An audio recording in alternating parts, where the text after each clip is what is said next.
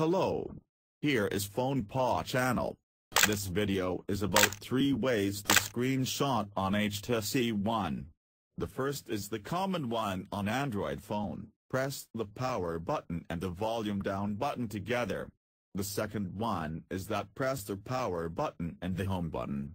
The third one is a feature of HTC One. And you need to enable the gesture. Find the settings and then the configurations, click on gesture. Enable the 3 fingers gesture.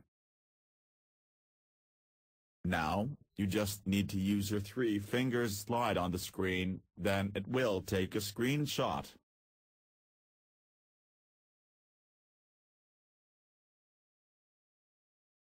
And then you can go to gallery and find the screenshot to see the screenshot.